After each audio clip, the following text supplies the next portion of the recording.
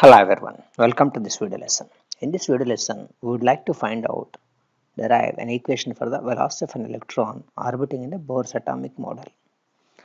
To derive that equation, we need to use the derivation that we have made for the radius of an electron in the previous video lesson. That radius r equal to h square by 4 pi square ke square multiplied by n square by mz, where h is the Planck's constant, 4 pi square is a constant, k is also a constant who is equal to 1 by 4 pi epsilon naught. E is the charge of electron who is of course a constant, 1.6 into 10 power minus 18 coulombs. N is the principal quantum number, m is the mass of the electron, and z is the atomic number. Taking that basic equation into consideration, if you remember, as per the Bohr's hypothesis or Bohr's model, we know that angular momentum L equal to mvr as per the mechanics equal to nh by 2 pi. From this we can write an equation, velocity of an electron equal to nh by 2 pi and mr.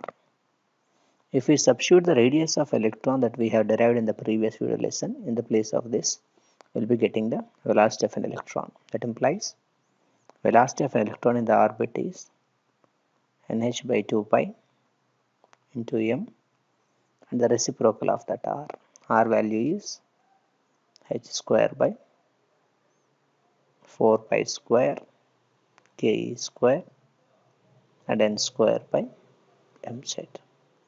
So rearranging the terms will give the equation for the velocity of an electron. So velocity of the electron in the given orbit is v equal to nh by 2 pi m, and let us rearrange the terms. 4 pi square ke square mz will automatically come to the numerator. H square and n square will go to the denominator. So we can cancel one h. We can also cancel one n.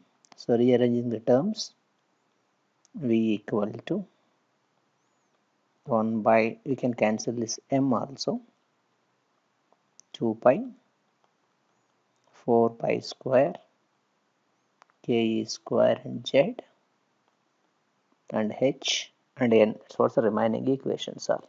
So it is obvious that 4 pi square is a constant, k is a constant, e is constant because we are talking about electron, 2 pi is a constant, h is also constant, multiplied by z by n. You can rearrange by cancelling one pi and one 2. So what's remaining is 2 pi ke square and h by h multiplied by z by n. This is the velocity of the electron in the nth orbit. Suppose if you have kept a certain condition that if we are talking about a hydrogen atom, z will be 1. If you are talking about a first orbit, n also will become 1, which is called something like a ground state. Then v becomes automatically v naught, velocity of the electron in the ground state, as 2 pi ke square and h. Substituting all the values, we'll be getting the velocity of an electron as approximately velocity of the light divided by 137. That's the velocity that what we are going to get. Velocity of an electron in an orbit is of course definitely 137 times less than that of the velocity of the light. So if you want to write for electron in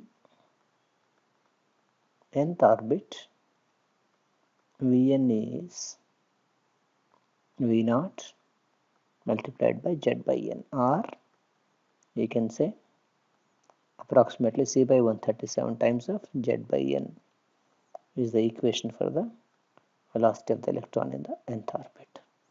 Thank you for watching. Keep coming back for more and more video lessons. Thank you.